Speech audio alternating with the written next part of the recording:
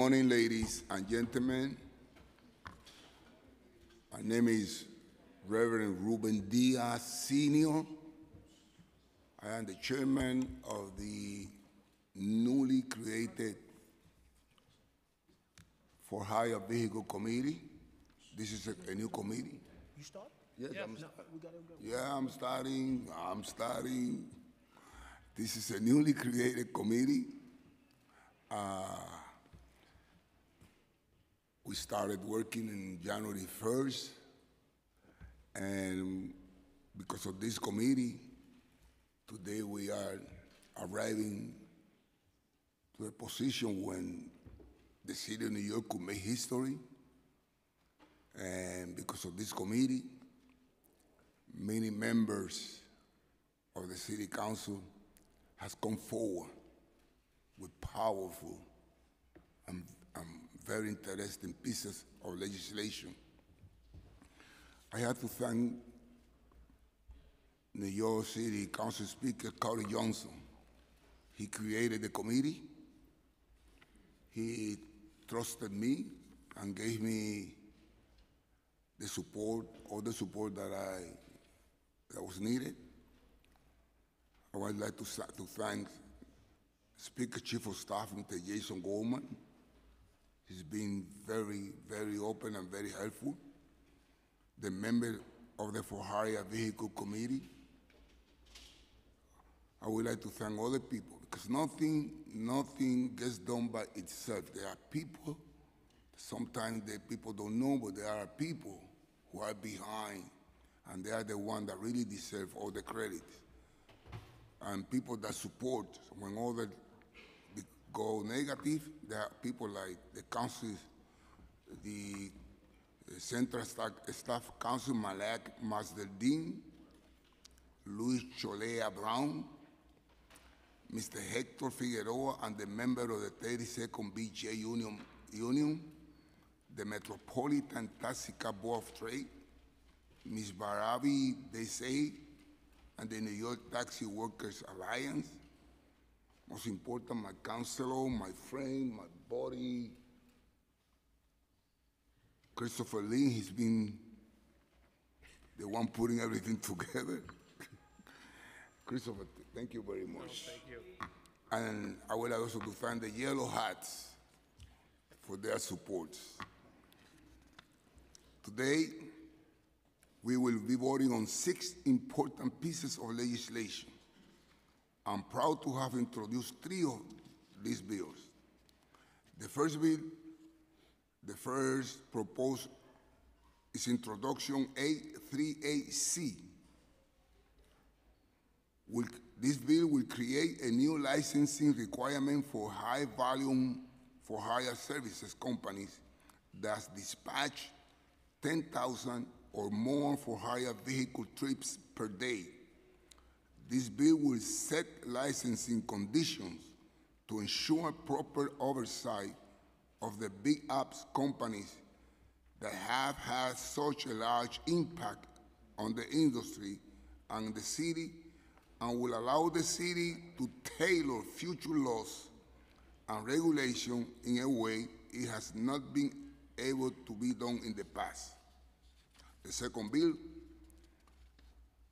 Introduction 634B, which will waive the license fees for taxis and For-Hir vehicles that are wheelchair accessible.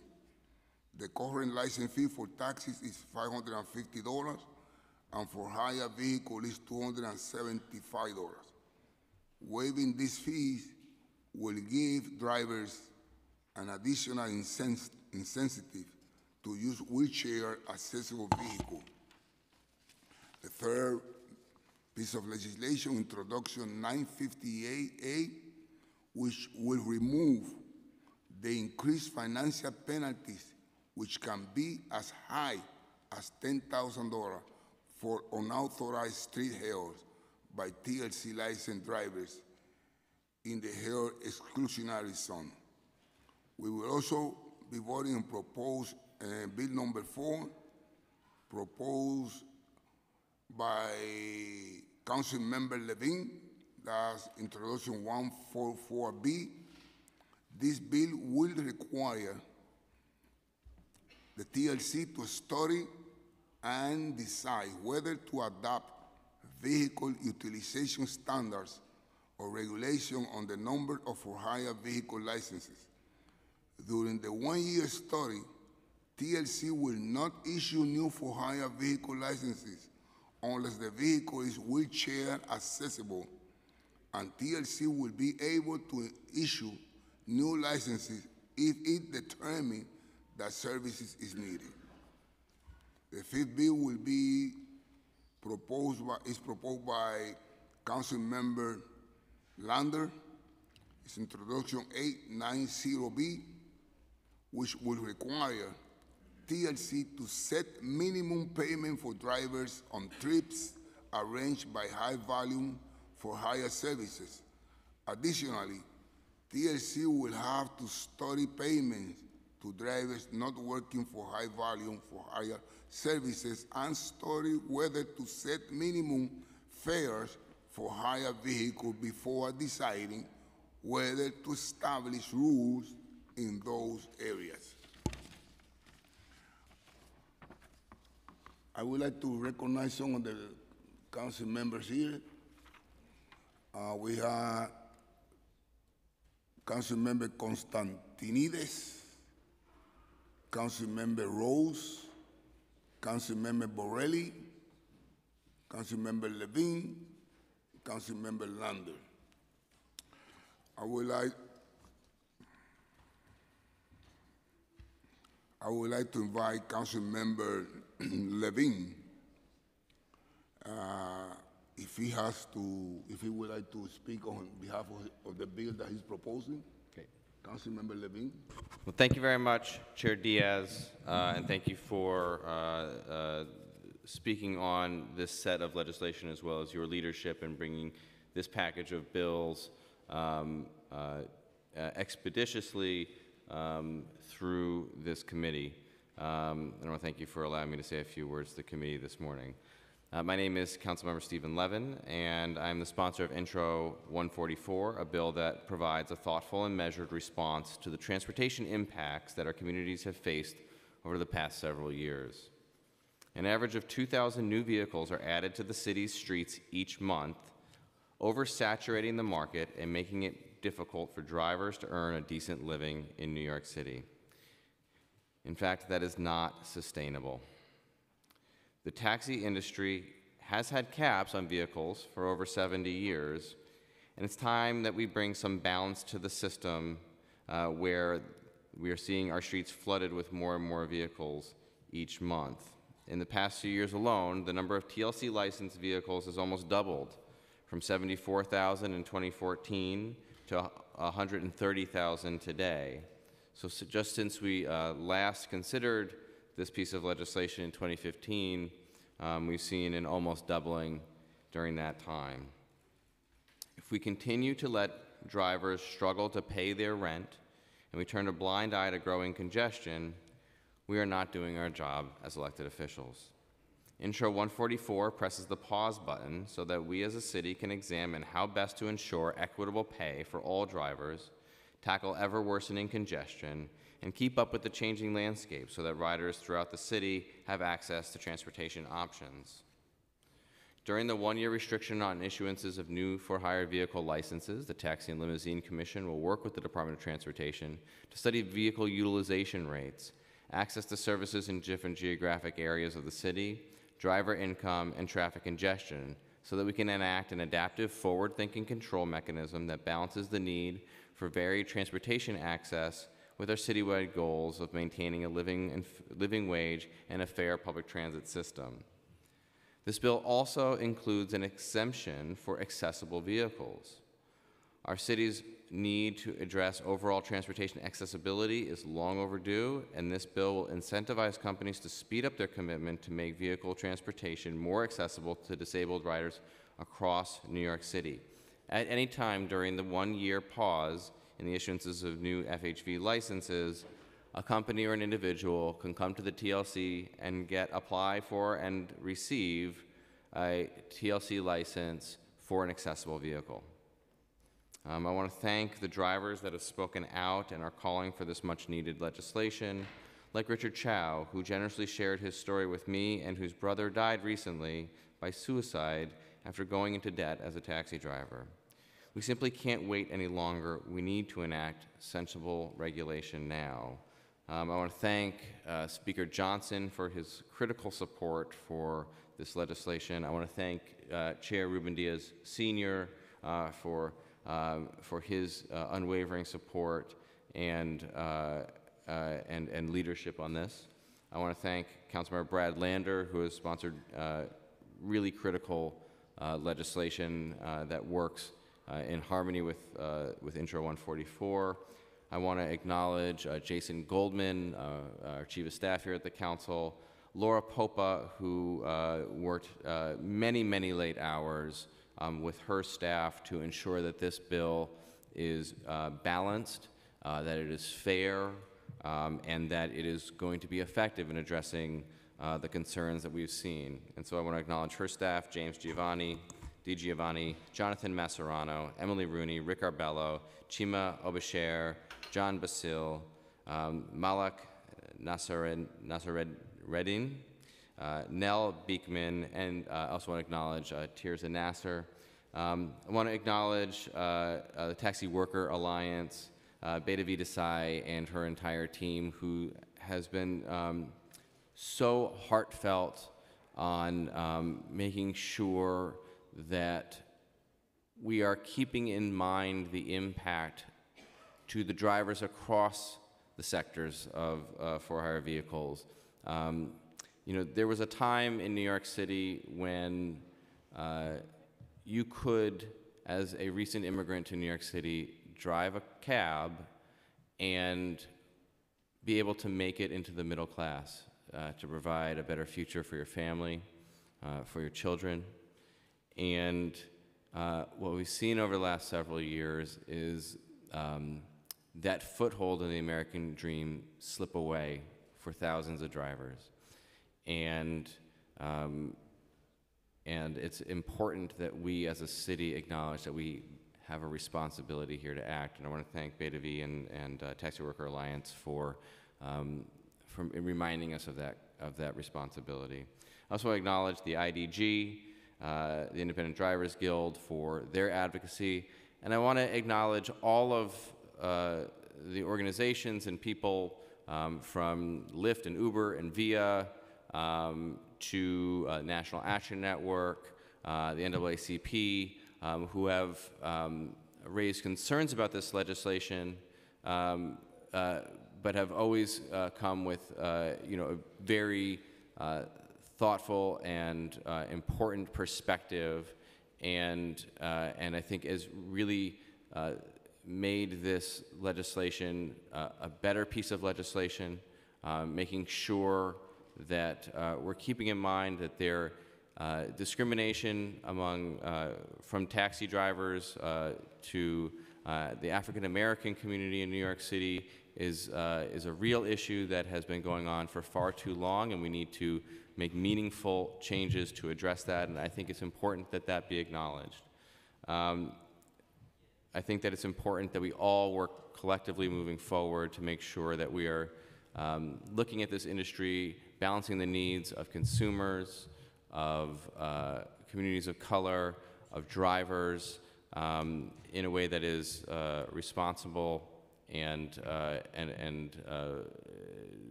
respectful and commensurate with the responsibility of this body. So with that, I want to turn it back to our chair. Chair, thank you very much. I encourage my colleagues to vote aye on Intro 144. Thank you. Thank you, Council Member Levin. It has been an honor, a privilege for me to work with you and to be sure that we all do something that the city of New York be proud of. Council Member Lander, I also appreciate your support and the way you have received me since I came, and I appreciate, and I'm very proud of being part of the team. So, Council Member Lander. Thank you, Mr. Chair, and I really want to echo that sentiment of partnership and collaboration and looking at the research and listening to New Yorkers across a wide range of perspectives in this really complex field. And I want to give real credit to you and your team, to Councilmember Levin, who's been a real partner in this, and to Speaker Johnson as well. Obviously, there's been a lot of noise out there in the media and in the social media and on the apps. But I think if you look at what we're doing, if you look at the data behind it, if you look at the process behind it, the package of legislation that we are passing today gets the balance right. We are confronting plummeting driver pay and rising driver poverty, growing congestion, the need for accessible, wheelchair-accessible FHV service for thousands of New Yorkers, with the need to provide good service to customers, and we don't take that for granted. We appreciate the way that app-based service has been a game changer for families, especially in the outer borough.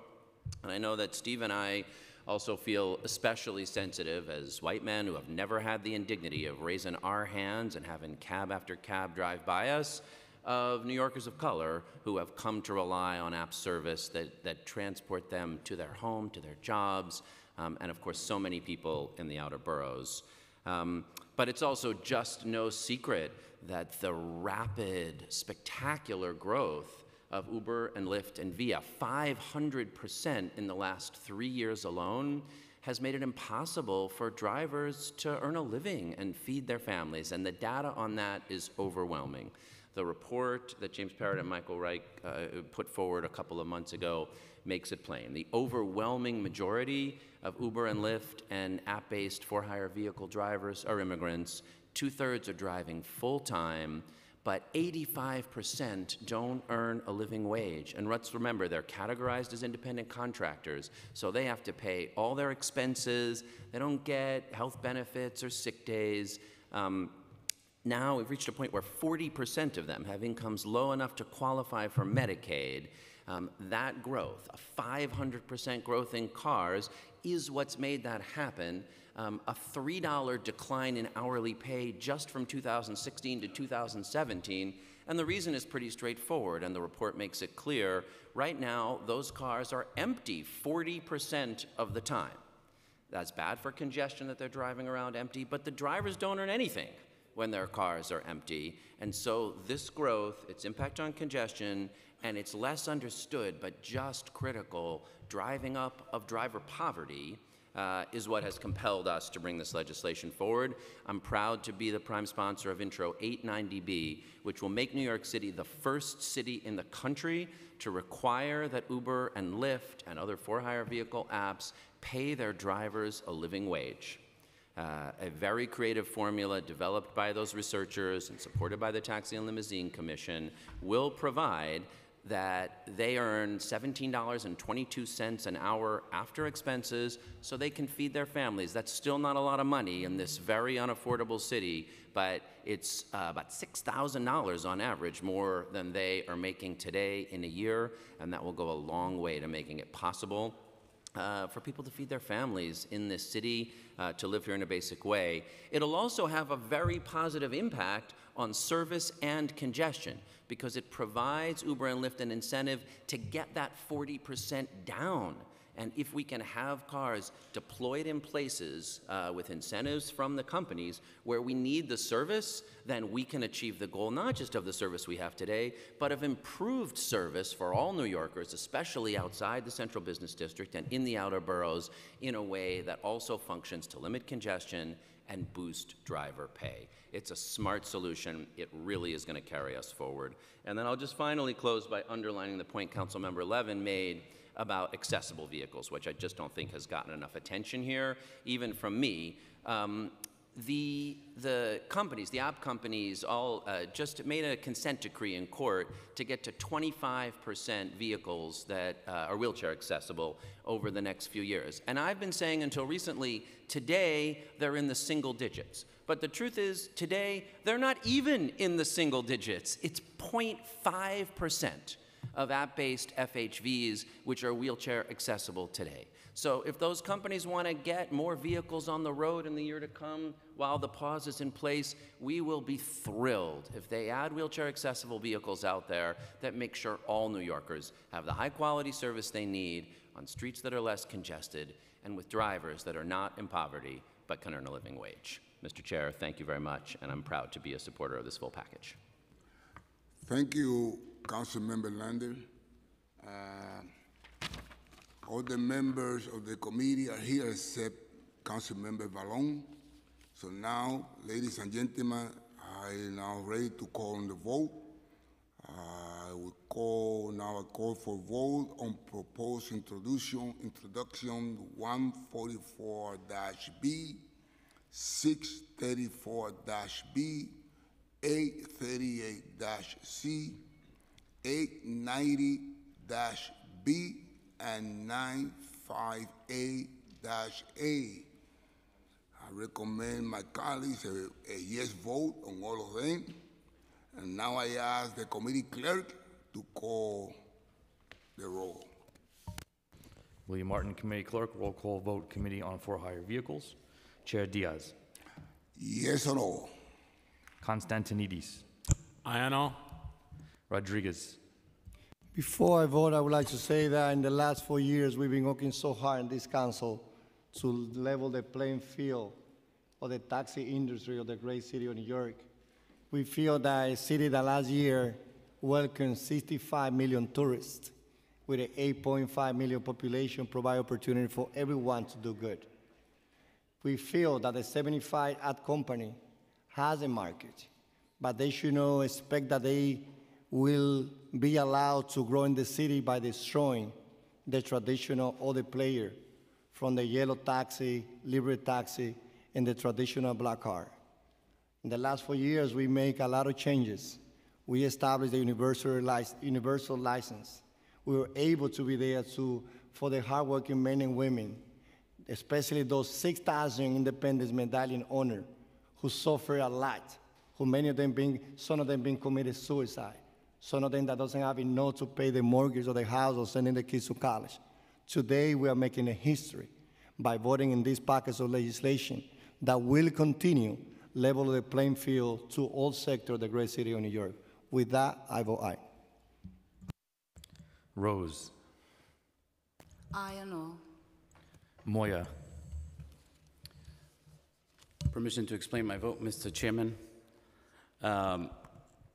While I'm voting for Intro 144B, I do have concerns with the potential impacts it could have both in the service in traditionally underserved communities in the outer boroughs and on other smaller companies in the for-hire vehicle sector, including numerous liveries and car services in the district that I represent. Again, as a member for the For-Hire Committee, I will continue to work to ensure that the TLC is responsive to our community's needs and that the FAH sector works for everybody. We are not intending to take away services. That is why we have given the TLC the power to ignore the cap if we see that it is actually affecting the outer borough communities that we are intending to help. So with that, Mr. Chairman, thank you. I will be voting aye on all. Borelli. Aye on all except 144 and 890.